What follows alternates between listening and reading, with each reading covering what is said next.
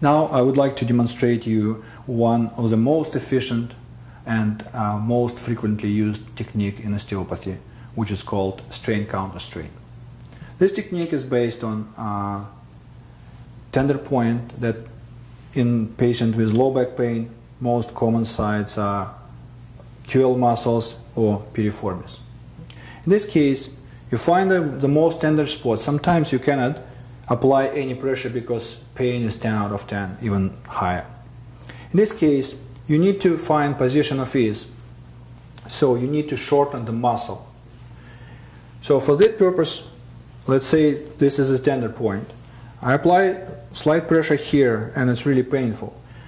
Then I use long lever to shorten this muscle. Now pain normally goes down slightly. Then you push a little bit harder and wait 90 seconds until it is released. After you're done, you put leg in previous position and reassess. If your pain is 70% better, you're done. That's it.